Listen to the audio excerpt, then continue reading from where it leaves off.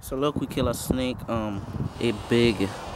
So I have some water here. I'm gonna wash the snake in because it's a black snake. It's not really brown. So I'll show you after I wash it. So this is how the snake actually look. So now I'm gonna cut between the belly and skin it.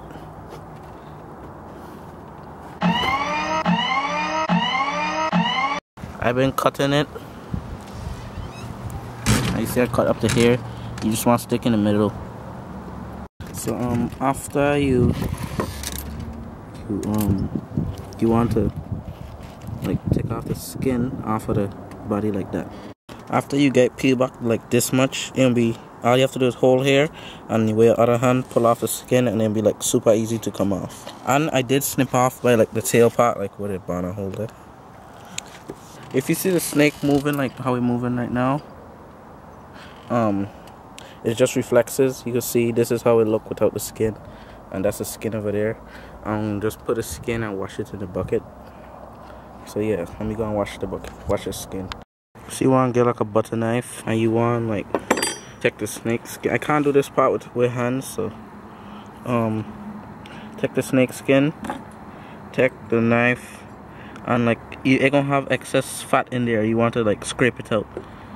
Like I don't take out all the fat. This is like the pure skin now. Now I'm gonna put in a vegetable glycerin, which is 50% vegetable glycerin and 50% alcohol. So I'm gonna put it in here now. This is vegetable glycerin. I'm gonna put a snake inside. So yeah. So when you put this in here, you wanna make sure that like no skin peeping above the surface. So I might have to put something on top of it. After you put it in here, you want to like soak for how much days? I think it's like 3 days. How much? It don't really need a long time to dry. I don't need to put on gloves, but you see how green it is? That's disgusting.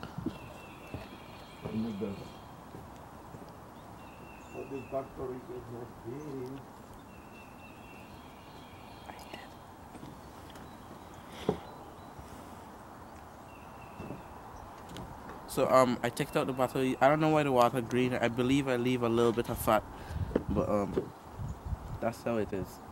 After then you want to take a hanger and clip it on one side. How long you to like dry again? You could look it up, but probably no more than a day, but. You like dry for a day, so I will just hang it up like this and let dry. Yeah.